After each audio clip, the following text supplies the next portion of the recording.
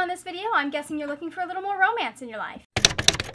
Hello my lovely friends, it's Margaret. Welcome back to the channel. Today I am going to be talking about 5 of my favorite romances. Now I think anyone who's looking for some romance recommendations may be interested in this video, but this is technically part 3 in a 5-part series recommending books for the Amazing Readathon. This one is specifically for teen romance. Speaking of teen romance, come here real quick.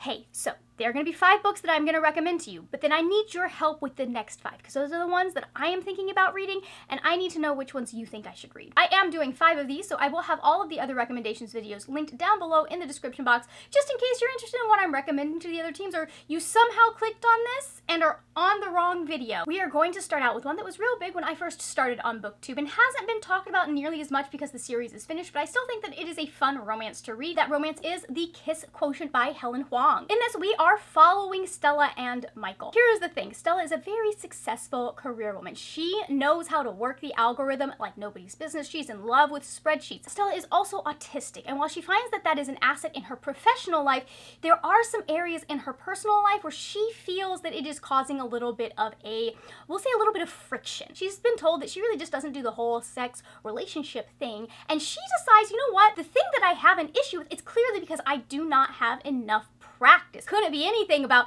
the people that I am dating and their attitudes towards me as a person. So she decides she is going to hire someone to teach her how to be better at the whole romance sex thing, and she hires Michael. Now Michael is a male escort, and his family has been in some financial trouble, and the money that Stella is offering him could really help his family out in this particular what's going on. However, they do run into a little bit of trouble keeping things professional. First off, I think this is going to be great for fans of the movie Pretty Woman, because this is kind of like a reverse Pretty Woman situation that we're dealing with Stella and Michael. This is definitely for the people who have complicated relationships with their family, because Stella's relationship with her family is very complicated, and I liked how the book handled that and how it showed, like, it's a very real, personal kind of depiction of how Stella is treated by her family. And I also love that we do have representation of a wonderful, caring family that's also complicated, but like very loving on Michael's side. So we get kind of like the full spectrum of what can be going on with family. And I think that a lot of how Michael is able to relate to and support Stella throughout this novel really does tie back to the fact that he had a loving and supportive family. Another thing that I really enjoyed about this is the way that it navigates women's pleasure, and also navigates like a lot of Stella's hang-ups, and the reason that she gets the feedback that she gets is that she does not have supportive partners. I really liked that plot line and how it was handled, and if you if that is something that intrigues you, you also see a bit of that in The Heart Principle, which is the 3rd book in this series. The one thing I will say is that there is a scene where people have talked about Michael being a bit possessive and that they didn't like how that sat with them. I can see that criticism. I can also see why that is something that might work for the 2 people in this novel. It's really just a personal preference and taste thing in my opinion, so just know that going in. I just adore the series and had such a good time with this book. After that, I have a YA for the K-pop girlies, and that is Once Upon a K-Prom by Kat Cho. This novel is following Elena and Robbie. These 2 grew up together and were best friends in childhood. They do keep in touch for the immediate period after Robbie's move, but then he ends up getting recruited for a K-pop band, and communication kind of just drops off between them. Now here's the thing, before he left, Robbie and Elena made a pact that if they did not have dates for senior prom, they would go to senior prom together. And so Robbie shows up out of the blue at her doorstep like, hey, you remember that pact that we made when we were 10? I'm here to keep up my end of the bargain. Elena has a lot of stuff going on at the moment, and this may not be the most welcome person to have shown up at her doorstep. This is a super sweet friends to lovers romance, almost like a second chance romance, even though they weren't like a couple when they were 10, because that would be weird. But they are having this second chance at friendship, and I really liked watching them, first of all, navigate that, and then deal with the feelings that were coming up about each other as a result. I also really like the conversations that this novel has about fame, specifically in regards to K-pop idols. There's just a lot of oversight and dictating of how they can live their lives in their contracts, and if you know anything about that world, it just, like, this is doing such a good job of tackling that and really giving you a picture of what it is like inside the life of someone who is having to live this way. I also really like the way that it navigates family and friendship. Elena is in her junior or senior year of high school. I can't quite remember. She is not really into the idea of prom, which makes this even more hilarious. She has other priorities. There is like a little rec center that she is invested in and she's trying to save. She's also dealing with the fact that she's trying to figure out who she is outside of the context of her family and outside of the context of her friendships. Like, who is she as a person if you take all of those things away? I really liked being able to go through this coming of age journey with Elena. I found her to be a very relatable character, like just being able to like read through and be like, wow, I understand why you made that decision, because boy, would I have made the same decision probably too. It's one of those books that I felt like read me as much as I read it. Very interesting experience. I absolutely adore it. Highly recommend it. It's just so sweet and cute and just happy. I just like, if you need something to lift your spirits, read this book. In a slight tonal shift, let's talk about The Blonde Identity by Ali Carter. In this, we have a woman who wakes up in the middle of Paris with no memory of who she is, doesn't even know her name. All she has are the clothes on her back and the things in her pockets. She wakes up and very quickly realizes that she is the subject of an international manhunt. She very quickly assumes that, I must be a spy, only to have that like thoroughly trounced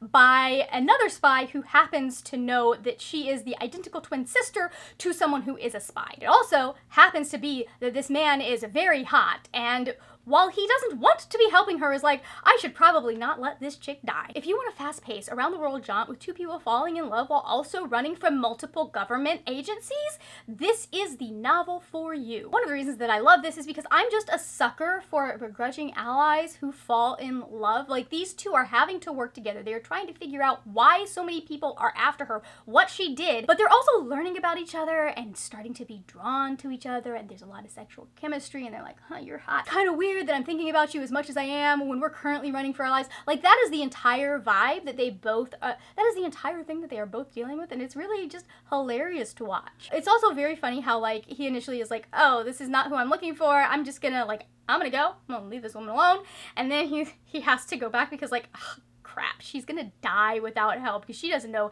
anything about this world or what is going on, and it's very funny watching her learn and navigate that world, and the kind of, the way that this is solved in the end, very fun. The next book we're going to be talking about is another YA, and this one is a retelling because it would not be a romance recommendations video without a retelling involved. That book is going to be Where the Rhythm Takes You by Sarah Doss. Now, this is a retelling of Persuasion by Jane Austen, aka one of my favorite Jane Austens and also one of the most underrated Jane Austen novels out there. This novel is set in Tobago and we are following Raina. Her family owns a hotel. This hotel was kind of her mother's passion project. Raina has kind of taken over the reins of this hotel because her mother has passed away. Two things happen to Raina to just like kind of turn her life upside down. Number one, her father lets her know that he is considering selling the hotel, which Raina is like not on board with at all because this is her mom's legacy. She's expecting like, I'm supposed to pick up this legacy. I'm supposed to do this for my mom. Like, this is kind of how I stayed close to her since she passed away.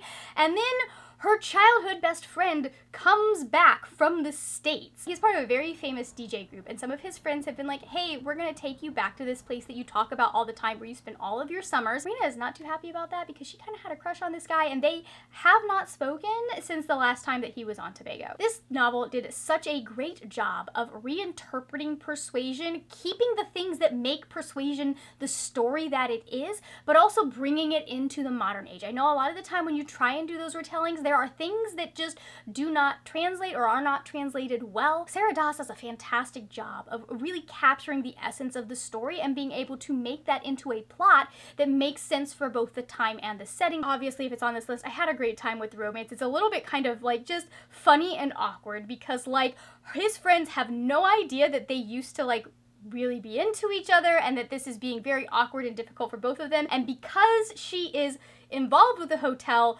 she's the one that his friends are like, hey, we want you to help us like make sure that like we have a great time and we're going all of these places. She had plans to like avoid them and not be around them, and they end up roping her into those plans, and it's just so funny how they just keep getting thrown into proximity with each other. The way that things kind of ended between her and Aiden, like there's a lot of complicated feelings on both sides in regards to that. Neither of them were perfect. I also really thought it was interesting how this tackles the idea of family and legacy versus what you want for your life and like stepping out of your parents' shadow. I think there is a lot of going on here with Raina, with her having to really examine what she wants from life when she is confronted with the idea that this hotel is going to be sold. If you like an in-charge type A main character, this is definitely a fantastic book. It was very interesting how Sarah Doss kind of navigated that and like, hey, this is a strength, but it's also a weakness. It would not be a romance recommendations list without recommending some Talia Hibbert. I know y'all are expecting the Brown sisters here, and like everyone and their mother is going to recommend the Brown sisters. I'm gonna recommend one that I read more recently and really enjoyed, and that is The Princess Trap. We are following Cherry and Reuben in this one. Cherry is part of the administration team at a British school, and she meets Reuben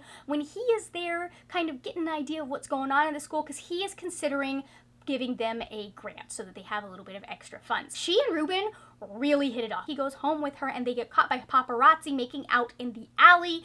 Hit it off. It turns out that Reuben is a prince from a foreign country, and to keep the paparazzi from like spreading that photo everywhere, he's like, hey, this is my fiance, which makes her part of the royal family, which means that your deal with us means you cannot distribute this photo without our permission, so bye. And then he has to go and explain to Cherry that he did just accidentally engage her to him. Cherry is kind of annoyed by this, but she does agree to be his fake fiance for a year. This is one of the books that I read when I was doing my 30 and 30 project. I read it in just like one day, and it's one of my favorite books that came out of that time. I am always a big fan of Talia Hibbert's writing, and I really enjoyed watching Cherry and Reuben navigate this relationship that is kind of like, it's not supposed to be a relationship, they're faking it, but they're also having to like pretend they're madly in love. Let's be honest, who doesn't love a good fake dating slash fake fiance situation? Like, that's always just, it's fun. One of the things that stood out to me in this novel is the third act breakup. You know how sometimes there are like third act breakups where it's like, you know, the way this whole thing went down, I'm not, like, this doesn't make sense that you two are considering getting back together. That's not what happens here, and I love the way that it is, like, it's just such a smooth third act breakup, if you can call a breakup smooth. It's fantastic. It's one of my favorite parts of the book, which is a weird thing to say about a romance novel. Trigger warnings, by the way, for child abuse.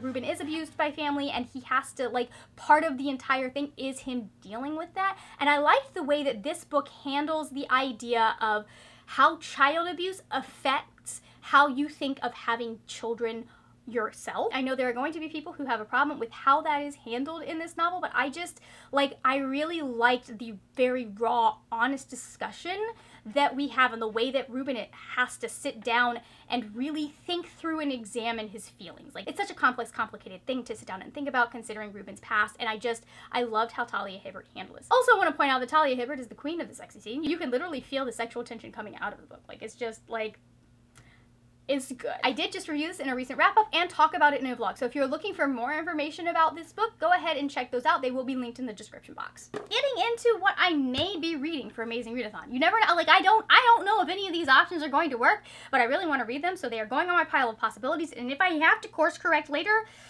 I will. Now, the first one on this list you may recognize from my Try a Chapter video, where I tried a chapter from all of the romance books that were on my shelves. It was an even 10. That felt really good, like just such a satisfying number to have in a video. I'm still not over the high that gave me. The first one we're going to talk about is Well Met by Jen DeLuca. This involves a Renaissance festival. It involves, like, she's back to take care of her sister, and she is helping her niece because her niece wants to be involved in this Renaissance festival, and then she meets a guy while she is setting up for the It is going to be a good time. The next one will have me continuing on in a series, and that is Party of Two by Jasmine Guillory. I have loved all of the books in this series. Book number 2 made it to, like, my best books of the year one of these years. I don't remember which year, don't ask me. Time is fake, okay? Very excited to get to this. This just, like, sounds like it's going to be a good time. I love the way that Jasmine Guillory does her romances, so we'll see if I can pick this one up. The next one we have is The Marriage Game by Sarah Desai. This is about, like, two people that are being forced to work in the same space because, like, her dad rented out the office to him and then was like, oh no, you're coming back from this thing that happened and trying to set up your own business. I will cancel that lease or cancel that contract. I will let you, my daughter, rent this office. But then her dad has a heart attack and is in the hospital, and so the contract doesn't end up canceled, and so now they both have to work in close proximity to each other. It's gonna be so good. I'm gonna have a good time with this. We also have one that I got as part of, like, being part of KU, like, it was a free book for having a Kindle or something like that, and that is Role Playing by Kathy Yardley. This involves Dungeons and Dragons from what I remember people telling me, and if you know anything about me, I'm obsessed with Dungeons and Dragons now. Like, it's just, it's not my whole personality. I have a multifaceted personality, but there are times you probably would think it was. Like, I live for the days I get to play Dungeons and Dragons.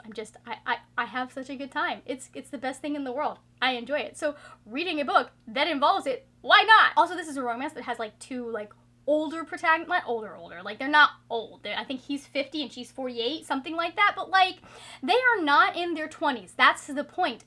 And I just find that very refreshing. And the final option that I have here is one that I have been promising Aoife that I'm going to read, and I tried to read it during 30 and 30, but it just didn't work because I had other things I needed to read, and that is The 7-Year Slip by Ashley Poston. I don't know much about this except that there is time travel involved, I think? Potentially? Not entirely sure, and I'm gonna be 100% honest. I just go off of the vibes I get from people talking about it, especially when it comes to romance. I don't really read summaries anymore. Now that we've talked about the books, we need to talk about bookmarks. If you've watched the last two videos, you would know that I have an extra of this official Readathon logo bookmark that I got because of how I ordered the bookmarks. If you are interested in potentially being the one that gets to take this guy home, what I need you to do is share the Amazing Readathon announcement video on your platform of choice. I will have the YouTube video linked down in the description box. Also, I will have the TikTok announcement linked down in the description box if that is your platform. After that, you are going to want to come back to whichever video is the video for your team.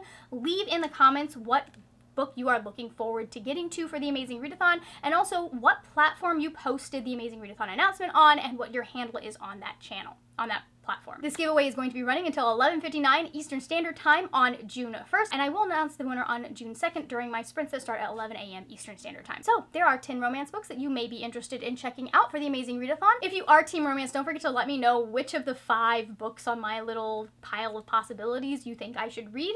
Thank you so much for watching. If you enjoyed this video, please give it a thumbs up. If you are looking for more romance recommendations from me, I will have my video where I was reading the first chapter of every romance book on my shelves right up here. That is it for now, my friends. Happy reading, and I will see you later when we will talk about more wordy, nerdy things. Bye! Do you have to be making weird car noises while I am trying to film a video? Your belts need help. Like, get that taken care of.